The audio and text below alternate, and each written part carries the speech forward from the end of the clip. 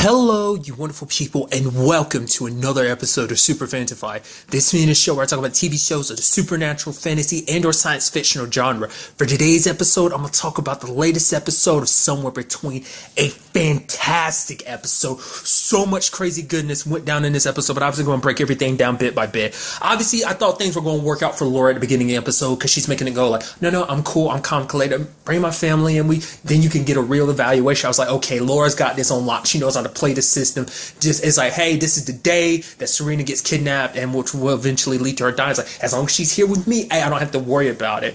But sadly, things didn't kind of work out that way because when Serena showed up, she was wearing the clothes that she dies in, which I'd almost completely forgot about the storyline of like, yeah, Laura threw those clothes out like earlier in the season, and then but the janitor brought them back up. I was like, because I recognized the shoes immediately because I already played the eerie music, but I didn't put it together the whole attire. But then it's like it made sense, like, you know. So I kind of forgot there was a whole attire to it. Like all I focused on was mainly the shoes, but nevertheless.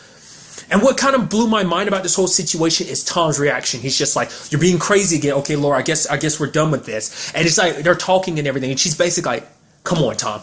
I figured out some stuff I shouldn't have figured out. The whole debris situation, everything associated with it. So obviously I know some stuff. I know something's going to happen to Serena. He's like, no, you're crazy. All I care about is your well-being and our daughter's well-being. This isn't good for her. And she's like, well, what about the rings? I'm going to tell people that you stole the rings. He's like, there's no proof of that. It's like, you're such a dick for that. Like this whole situation, it's like, why won't you not give her the benefit of the doubt? I get it, you think she's acting a little crazy, but come on, dude. You know something's going on here with this particular situation, but I guess for him, he's just like, no, she's so crazy, she's paranoid about something going to happen to Serena. It's just like she's flipping out and freaking out. But it's like, dude, you're obviously you're in bed with some very dangerous people, which we don't really know. Like what it is that he's getting out of. I mean, it seems like I got some idea because this is about some power position, because it seems like everything's lining up for him to get some senator role. But for him to go as far as like being like, oh, you're crazy. It's like these people have already come to you and it's like, hey, get your wife to back down or we'll kind of have to step in. We don't want to have to deal with this again. So you know you're dealing with some dangerous people, but you know. But then during the episode, it kind of got me thinking, it's like, is that why he locked her up? To keep her away from this whole situation? Because it's like, to keep her from meddling too much. It's like, okay, she's locked up in a hospital. An interesting place called All Souls Hospital. I thought that was kind of an interesting name. I actually made sure to take note of that. Just I thought that was kind of interesting. And maybe on some level, it's like that's meant something because of the fact of the matter. I don't know. I thought it was just kind of significant in some shape or form. But maybe it's just kind of like I don't know, maybe thinking too much about it.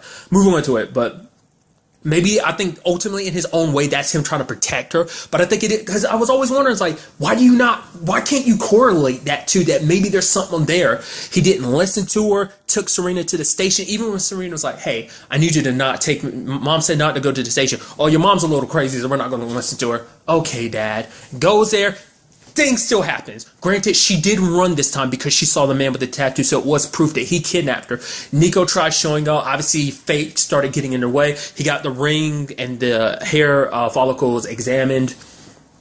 But like a lady came to get his car because he had unpaid parking tickets. I love the fact that he's like, bitch, and she's like, excuse me, sir? He's like, not you, I'm talking about fate. And the fact is that he had to clarify that and everything. It's just like everything was working against him in this episode. While he was driving away, there's a biker that got on the way, and then like the fact is that tracker that was on Serena got lost, and it's crazy how everything fell apart in this particular, because you had Laura trying to bust out of the hospital, seeing everything unfold, seeing Tom get the call on TV because he was having a conversation. He was debating with this dude named Jack, who's all against like the death penalty and everything. And obviously you have Tom, like, you know, fighting for the defense of the whole death penalty, which kind of begs the question, like, do you not know that Nico's brother Danny is innocent, that he is the first one in line to get executed and everything? Do you not realize that he is innocent?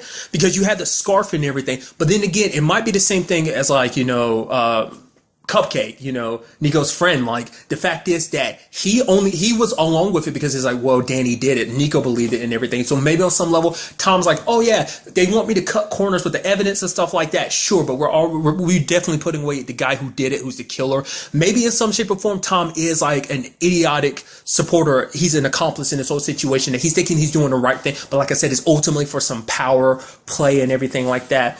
But the fact of the matter is he gets a call and they're like, oh, okay, this is what's happening. And he's like, he ends up blaming Laura. He's like, this is your fault because of you, because you took the rings and everything. Like, if our daughter, she's like, no, tell me who's involved in all. He says, I'm not telling you anything until you give me the rings. He even says the most horrible thing you can say is like, if our, we'll see our daughter again, you'll be the one that has to bury our little girl if her body shows up. And Laura slapped him. It's like, you're a piece of shit. With these circumstances, you're saying that and you're trying to blame Laura. She warned you repeatedly and you didn't listen. And ultimately, we as the audience also know, and something Laura knows too, her involvement doesn't change the fact that Serena would have died anyway, which goes back to the question, why did Serena die? Now, seeing who the kidnapper is, once again, now I got an even better look at his face. It is the actor who played Clay from Benton.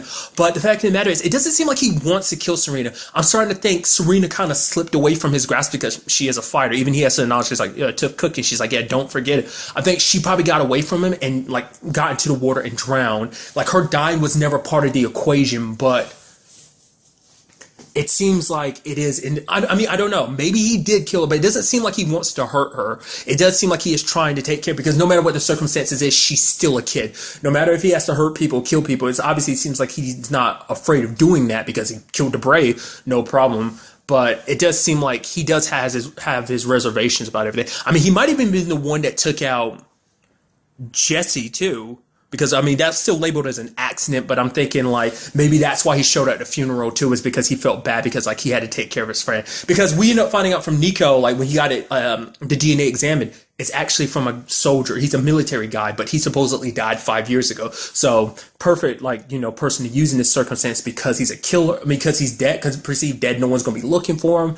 And this kind of stems back to who I think this is all about. Because everything stems back to Danny. This whole situation goes back to Danny. Because all of this, Serena's kidnapping, possible death, is to push the governor to go through with the whole execution thing. And there's that guy that was with him. Like, obviously he was there when Tom was there, and he kind of hit Tom when the governor was mentioning, like, oh, you could possibly fill this position on the this new position as senator. And he's like, oh, that guy. And he's the one that's kind of for the whole execution thing. And obviously everyone's got their own opinions about the whole situation, but I think it's him. I think this all goes back to him because he's connected to Suzanne's murders in whatever way. It might actually be this guy that actually killed Susanna too. The one that's got Serena, like, for whatever reason, like, they're connected to those murders and everything.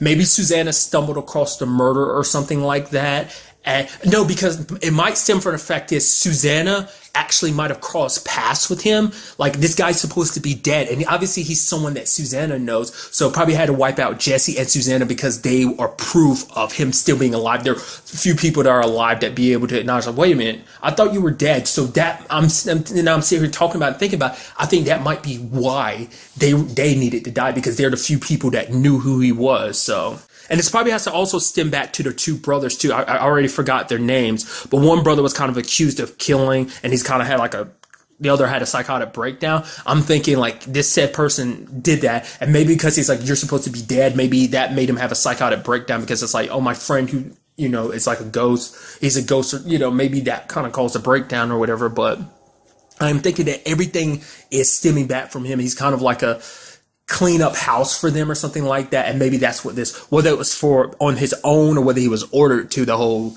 Serena, Jesse, and these two people, like cleaning up his past situation. I don't know. I think we'll kind of get more information on that going forward, but that's immediately where my brain goes. At the very least, I forgot what the dude's position is, but like, even when the whole thing was going on, when Tom was debating on TV, he kind of had this look in his eyes, like he was on pins and needles waiting for things to it's almost like he was waiting for something to happen. So he's in the know. I'm thinking it's him, because obviously, like, the wife as well as the son, they have their own position about this, because the governor's in a hard position, because it's like, if he does nothing, they win. He does something, they win too, because it's like, oh, well, if he doesn't go through with the death penalty, his position on the death penalty, now it's kind of like, okay, then he looks weak. But if he goes through with it, it's like, well, now it's just like they still win, because now they've forced his hand, like that, that almost like he can be pushed into any corner to force him to act, is kind of the whole point. So, I mean, on top of all of this, you had, Grace having a heart attack, because the whole Danny's death penalty has been pushed up to tomorrow. It's not like a couple months into the future. It's now. So it's crazy, dude, that things played out like that. And obviously, finally, like, the biggest twist of the episode is where it leaves our heroes. Laura and Nico tight team. But Nico tells her, like, I need these rings to prove my brother's innocence. Yeah, the DNA and stuff like that, that's not going to be enough. I need the rings. But she needs the rings to save Serena. And now at least in divided, because his brother's about to be executed tomorrow, but Serena's going to die. It's like, Nico, this is my baby. He's like, I know. Like, he's befriended Serena. Like, all this has been about helping Serena too. But this is also his brother. This is his his mother. Because if, it puts him in a very hard position, dude, because he has to choose between Serena and his family. Because if he doesn't fix this whole situation and change things, Danny will be executed tomorrow, and ultimately his mom will die. And him having to explain it to Ruby is like, it's a broken heart. It's like having a heart attack is like, being hit like with a broken heart. And she's like, if grandma and my mom die, if grandma and dad die, I'll have a broken heart. And it's just like, Nico has to do everything, not just for his own sake, but for her sake. Because if this falls through, like, the two most important people to him, or to her, will be gone. To him too, and it is not an easy decision. I did not see things going down like that. I thought Nico was going to tell Laura and Lana, like, okay, we'll work to save Serena, and then we're going to fix this. We'll prove your brother's innocence. But I didn't even think about the ring situation. Like, that proves dude, that was so good. And now Nico's like, here's the file. And she's like, give me the rings. And he's like, I'm sorry, and leaves. And she's just like, it sucks, dude. Such a well-oiled machine now kind of falling apart. They were so, because their destinies are so intertwined, and now it puts in that position of like, if Serena is to survive, one must die. Now, ultimately, my brain is ultimately going to, like, are we going to end with a situation where Nico sacrifices himself to be that life? It's like, I think that's ultimately what's going to happen. Maybe when Nico dies, it makes sure that both Danny as well as Serena die. Because the fact of the matter is, like, one life has to be sacrificed to save another. So it's like, oh, to save Serena's, Danny has to die. To have Danny live, Serena has to die. I just wasn't paying attention to my words, so I don't remember what I just said there. Reiterating it. Serena lives, Danny dies. Danny lives, Serena dies. I don't remember if I got it right the first time. So there it is again. But, God, I can be such an airhead sometimes. I talk so fast in these situations because it's always off the top of my head. So I tend to almost like blank out when I'm talking. But nevertheless, it begs the question of like, what is going to ultimately happen there? Like, if you saving one's life, you're ultimately dooming the other. So in that circumstance, does it mean like only one life has to be sacrificed to save that other life, or do two lives have to be sacrificed to make sure that both lives are saved? Does it count if you stop the bad guy? Once again, it doesn't seem like the bad guy wants the guy that has Serena. It doesn't seem like the plan is to kill her, but it seems like she's a byproduct. Which now this all goes back. It's like, once again, like, what was the original plan? Like, Thomas connected these people. It does seem like, oh, you do everything for us. Yeah, you're doing some little shady stuff, but ultimately it's like, you do this stuff for us, we'll put you in a powerful position. It's like, did he get this position in the original time frame? Did things never, like, he probably didn't realize that everything kind of played out like this because of him.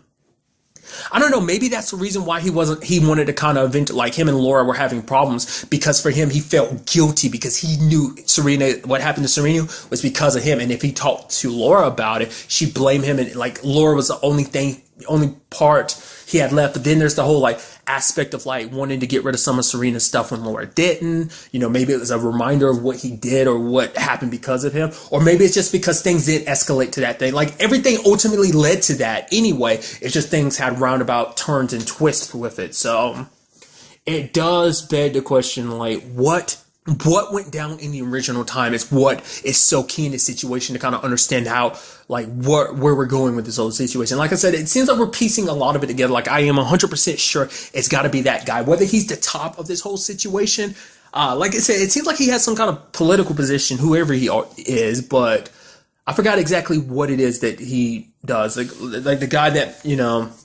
like I said, that was talking to Tom about, it's like, oh yeah, you're getting this position. Like, not the governor, but the other dude. So either he's the top of this, or maybe there's even someone higher than him. But once again, the question is, like, what is this all about? Like, why did like I said, it seems like it's all connected to, like, keeping this soldier's past hidden, but I feel like there's got to be more to it. Maybe it is just dumb luck that maybe Susanna or Jesse bumped into him or something at one point in time. Maybe the other brothers did as well, or maybe it's just like, oh, one of them accidentally bumped into him, and it started getting everyone thinking like, oh man, I saw this dude that looked just like, yeah, I know, right? I thought he died. Like, I know, right?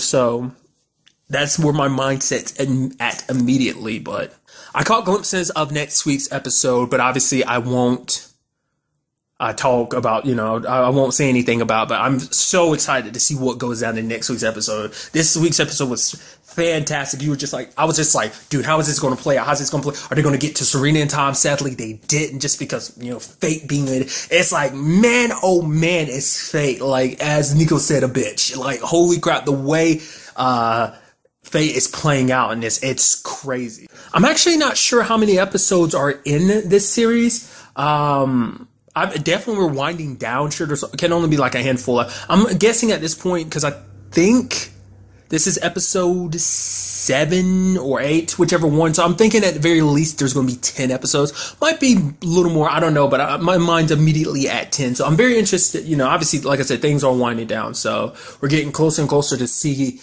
how this all concludes. Like I said, like, it's so interesting to see them kind of divide it now, when it's just like, especially because they were getting so close to it, and obviously things between Laura and Tom aren't good. Which I love that line. I didn't even talk about it when she was like, Tom was like, let me go with you. She's like, no, because it's going to take everything I got not to kill you myself. It's like, yeah, it's just like, stay out of her way. Let Laura handle this, So, a little bit of kind of, I guess, arguably could call it housekeeping. Next week, a new episode of Midnight Texas is happening on Monday, and another one is happening on Tuesday. So, I kind of brought it up yesterday when I was talking about Midnight Texas. Sorry. So I don't know what I'm going to do with that whole situation, whether I'm going to put those 2 episodes together, or whether I'm going to put it together next week. That's episode on Tuesday with this, next week's episode, or somewhere between, or whether I'll keep them 2 separate things. I'm kind of thinking I might just put them together. That's leaning where my brain is, but I mean, we'll see. Either way, just be on the lookout for that going